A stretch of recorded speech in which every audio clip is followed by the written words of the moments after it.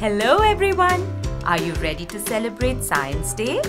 The National Science Day is observed annually on 28th February, the day Dr. C.V. Raman discovered the phenomenon of the scattering of light, which is simply called the Raman Effect. This day was constituted by the Government of India in 1986. Dr. C.V. Raman was the first Indian to ever win the Nobel Prize in Physics in 1930. He also received the Bharat Ratna from the Indian government but refused to go collect it because one of his students needed him for his doctoral thesis.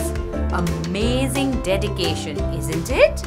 Now that we know who C.V. Raman is, let's find out what exactly is the Raman Effect. Basically, when light goes through anything transparent, some of the light actually changes its properties.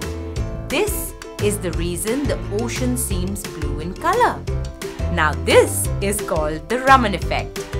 So now you know why we celebrate Science Day. Let us know in the comments section below if there's a science experiment you want to try.